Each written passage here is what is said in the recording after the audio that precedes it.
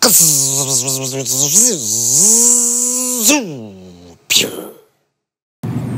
is dumping out here. Sheesh.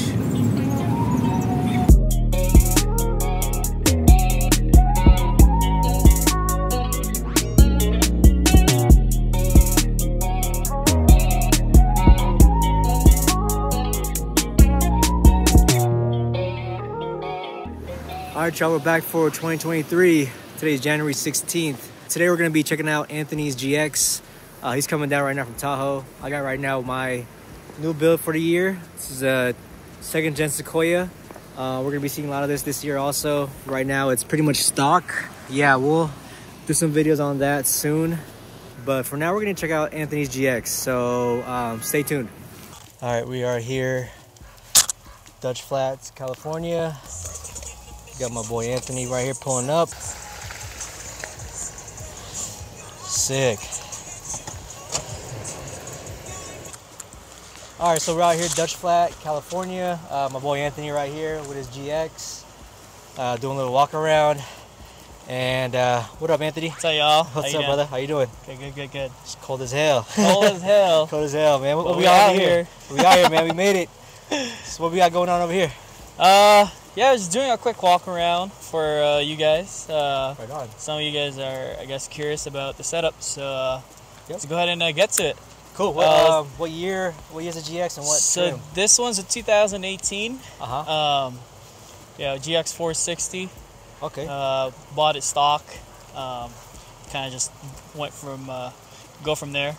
You know, build it slowly. But yeah, let's go ahead and start with the front. The main part really that I like about the front is the whole bash bar that was custom built by this was custom built by Jesus. Instagram is MZ 4-wheel custom in San Jose. Nice. Pretty good job, bro. Like looks real good. Exactly just how I wanted it. Simple, you know, unique, one of a kind. Doesn't really alter the whole front end of the GX, which is, you know, just simple. He added so it's a pretty much whole front bumper with a filler plate that's built into it.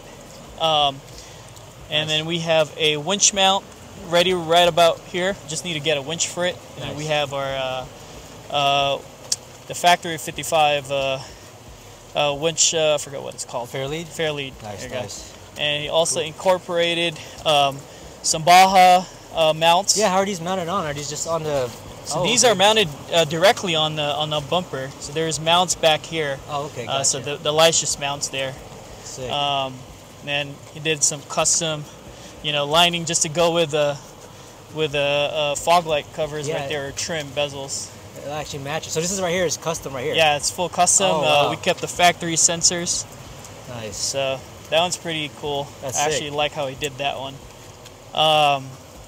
And then yeah, I mean, pretty much still a factory front end. We got some Baja going on just to, you know, you go with the snow, man, you need some lights, you know? For sure, man. So, visibility. Yeah, it works very well, man. We tried it this past weekend. It works just perfectly fine. Nice. I like how it's like a very subtle, like almost factory look, but it has all the protection you need, you know? Exactly, yeah. Very, Let's protect the bumper. Yeah. For the most part, you go on trails and whatnot. Nice. Cool. What about the wheels and tires? So let's move to the wheels and tires. So these are the TE37XT, XT M specs with the Chasing Jace lug nuts. Nice. Thank you, Chasing Jace, for that. Center caps were supplied by Showstoppers, Vegas, and SoCal. They came through with that.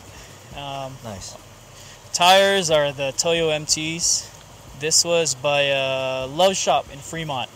Shout out to Vidar, Low, Val, all those guys over there. Nice. Yeah, they did the whole setup. On top of that, we did some fender trimming, bumper trims, just to make 35s fit. We also got the full Total Chaos front to back control arms with the Kings. This is still a mid-travel setup due to the KDSS. Right. Don't want to take the whole KDSS system off. Right. It actually works pretty well. Although I do have the Dr. KDSS switch that Dom provided. which works really great as well. So what does that actually do for you? So basically, you can manually turn off KDSS on and off. Gotcha. So basically, it just disables the struts for the sway bar, because the KDSS have struts. So it just disables that. It's just basically free moving. Gotcha. Yeah. So like a regular sway bar at that point. Yeah. Well, it kind of feels like you don't have sway bars. Oh, okay. But it's still like there. A disconnect almost. Yeah. Sweet. So you know, you get the comfort when you drive. You know, off-road as well. It's very comfortable when you turn it off. Nice. And on top of that, we did the Total Chaos Kings with the bypasses that was done by Hazardous in Riverside, SoCal. Yeah, nice. I had to drive all the way over there to get it done. Yeah, man. I think they were the only ones that was helping me out, man. So shout out to them. Shout out to Hazardous. Shout out to them. Right on. Next up, I gotta ask you actually, Anthony. Sorry to interrupt. How did the MTs perform in the snow? Dude, it was great, bro. Like, I haven't slipped once. Nice. It was great. Like, you know, with the whole GX drivetrain, it did really well. Like, I was really surprised. They did way better than my Falcon AT3Ws. Yeah, they were way better. For MTs, they're great, man. I would highly suggest them. Nice. And moving forward, we got the Ronin side mirror brackets where you can mount some ditch lights or so. Nice. Got the S2 Sports there. Still covered with snow. We got the Chasing Jace hardwares as well. That. So we got the titanium, the burnt titanium that hardwares. Is sick. I like that. And moving forward, we have the RSG sliders. That's been kind of banged up, man. They've been put it to use. Yeah, they've been working out great for me. With that, we have the front skid plate as well on the front. And then the rest, RSG, and then the rest, as of right now, from transmission all the way to the rear diff is RCI. Okay. But our RSG just recently hit me up, and we're probably going to be running the RSG transmission and center diff skids for this one too. So nice. We'll see how that goes. Right on. Sounds good. Moving forward, we have the Kings also on the rear, which is a 2-tube bypass with a resi finned resi for the rear. It's been working out great. The 3.0. Sick. And then 3.0 is beefy, man. 3.0s, man, they've been doing great. Been great. A little bit more travel as well, so it was a lot more easier to wheel with this. Yeah. Yeah. So I bet the ride's pretty nice for. It rides really comfortable. Yeah, nice. For sure, very comfortable. Sweet. All right, next up we have the JW Moly panels, and then we also have the JW roof rack. Nice.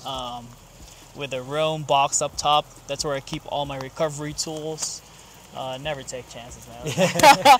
When you get stuck, you gotta be able to get yourself out at least. Can't be too safe, man. And we got the Max Trax recovery boards right up there. Sweet. And then the Agency 6.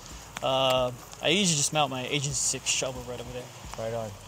That ain't brand new, man. It's been scratched up now too, you know. I can see that, yeah. And then going to the back, we have the also Jesus built this custom rear bumper with a dual swing out, just an extra protection for the back. That looks real good.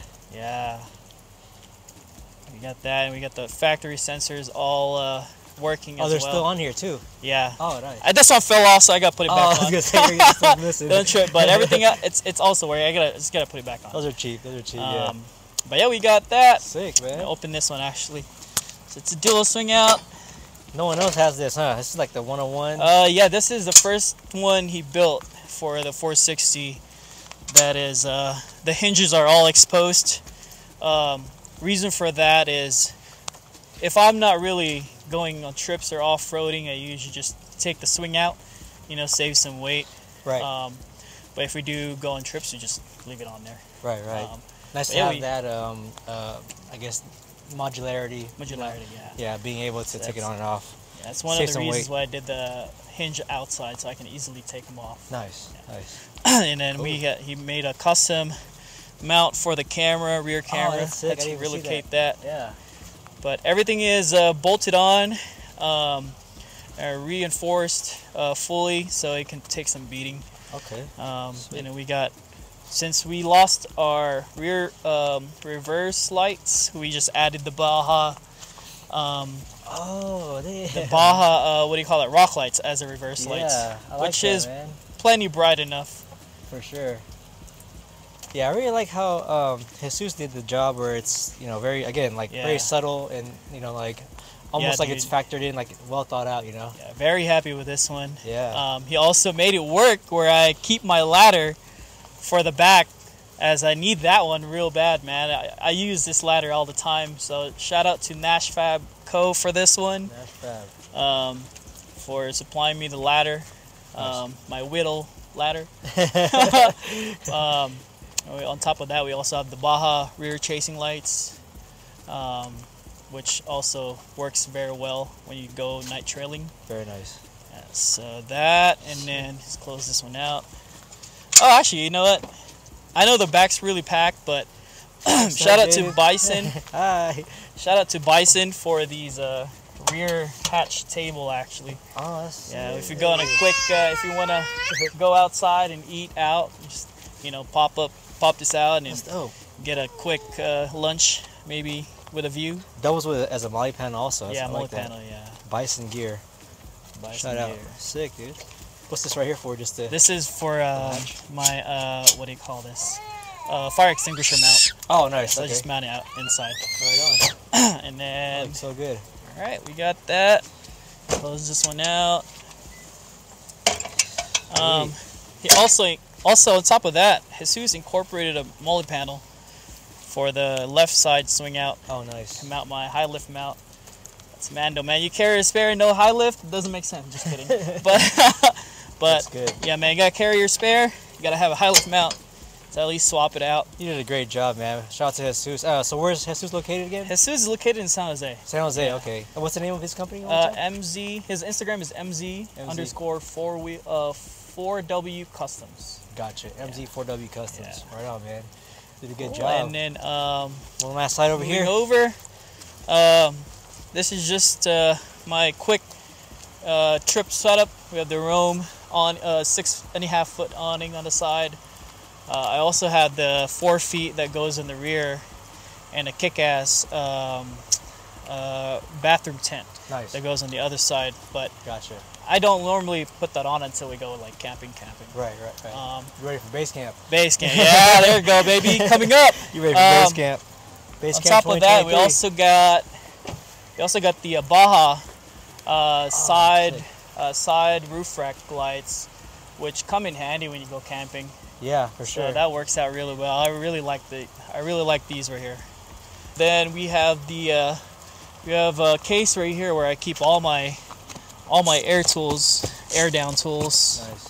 So you got the Morrflate 4-way, and you got my deflators. Shout out to Tyler Morrflate. Yep, we got the some pressure gauge. So I just keep that there all the time, so I don't have to, you know, save some space inside. For sure, brother. What else? Yeah, we got the Dr. KDSS switch, which goes right over here. We have a custom switch for it, which goes, if I press this one, the KDSS light will turn on right inside. Oh, nice. Which this deactivates the sway bars. Nice. And then we have the Switch Pro light switches, 8-gang switch. Very clean. I like that. So we have the Dr. KDSS, the bracket for the sway bars. So you can see it right here on the side, and then which actually keeps the sway bar in place. It doesn't move around too much. Nice. We have the bracket as well, and the mount for the sway bar, so it corrects the angle. Nice. So Dom is really clever for that, man. That's been working out very well for me. He seems like to be the go-to guy for all the GX guys. Oh, for sure, yeah. For KDSS in general, yeah, he's the guy. Right on. And on top of that, we also had the rear sway bar clamps from Dr. KDSS, and the rear shock lower skids from Rago.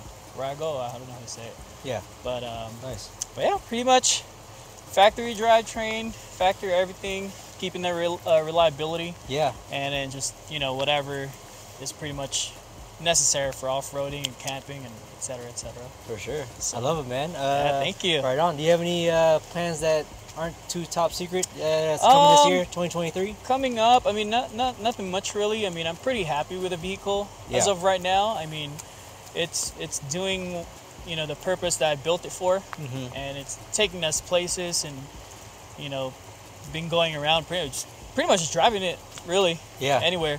The only thing that's gonna be added really is just we're swapping over the headlights to the 2020 headlights. Oh, okay. Changes out. And we're getting the I think it's like the Scarlet rear taillights, which is the sport red.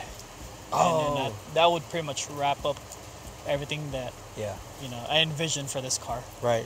But everything else is pretty much done. Just gonna enjoy it, you know. Yeah. Take it out. As you should. Yeah, take it out, have fun with it, drive it around. I mean, hopefully take it cross town or cross country. Yeah. Hopefully take it to Moab this year. So we'll see how that goes. Right on, man. Got big plans for this year, so. For sure. Sounds good, brother. Well, appreciate your time, man. Thank you. I know it's cold as heck out here, so thank you again. Thank you. Buddy, man. Thank you. We'll Just see you guys soon. Base camp, baby. Let's go, baby. We'll see you at base camp. Let's go.